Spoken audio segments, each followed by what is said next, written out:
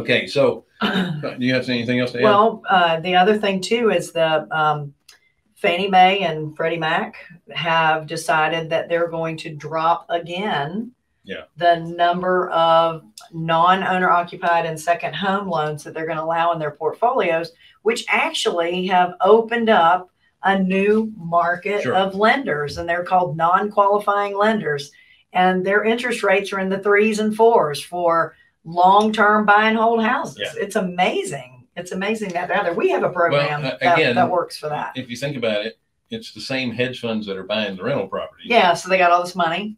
So if I can't buy the house, I'll just loan the money out of one of those houses. That's right. That's right. And then if it goes sideways, I'll own the house and rent it out anyway. That's exactly right. But there's lots of companies out there. They don't want tax returns. They're just looking at bank statements and the income from the property and projected income from the property. So it's amazing. If you think about it, if you want to kind of transfer this into your short-term rental, you could always give, because most of these places are going to require at least a 1-year lease to do a purchase on it. But and 20%. But hey, do a regular. If you're going to purchase one and you're going to get a deal on it, go ahead and do it as a 1-year rental, and then when that lease is up, go ahead and try the short term. If it doesn't work out, you already know that it works for a longer term rental, and you can always go back to doing it long term. That's exactly right. And you should have more than one strategy in any property you buy anyway. Absolutely. So from a private lender, hard money lender perspective, how is this slowing down on retail sales applying to us? So I'll tell you, it's awesome. Yeah, no, I mean, we're not doing as many single family loans as we had in the past. But we will, because now there'll be more and more properties available for investors to find, because it's hard for investors to find properties right now. They're really having to dig. But what are we doing in the meantime? Going to Florida. I don't think you know where I'm going here. Yeah, you're not following me. Remember what our transcriber said. Stop interrupting me so I can finish my damn point. Talk faster. So what we're doing as a lender is and we do this anyway.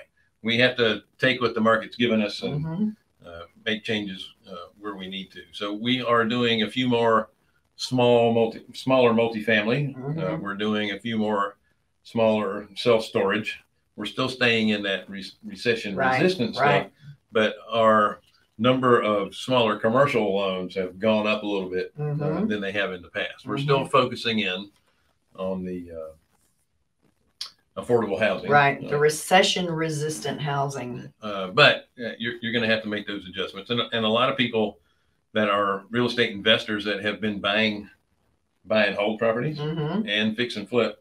A lot of the fix and flip people are deciding, guess what? When the inventory slows down, I'm in a transactional business. I need to be in more of a ongoing monthly revenue stream. So they switch horses, as it were, and they get into the buy and hold business. I have a dear friend. Smaller multifamily is perfect. I have a dear friend. You have any dear friends? Okay, one who has been in this business for over 20 years, is a wholesaler, professional wholesaler that doesn't hold on to anything.